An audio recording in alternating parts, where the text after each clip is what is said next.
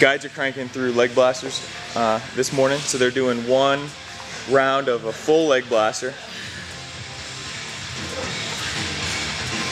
Then they're doing minis after that. So right now, Andy's on his first set of minis. 10 squats, 5 lunges, 5 jump lunges, 5 jump squats. They're getting 30 seconds between each interval. So we're doing kneeling half moons, 5 each side. Standing founder, 20 seconds in each position. Shannon here's got her thighs vertical. They're connecting her to the ground. She's got a slight forward lean, as much as she can handle. She's using her hamstrings to help her balance. She's got stiff hands all the way up and through. Then we're sinking into face down back extension. Toes anchored into the ground.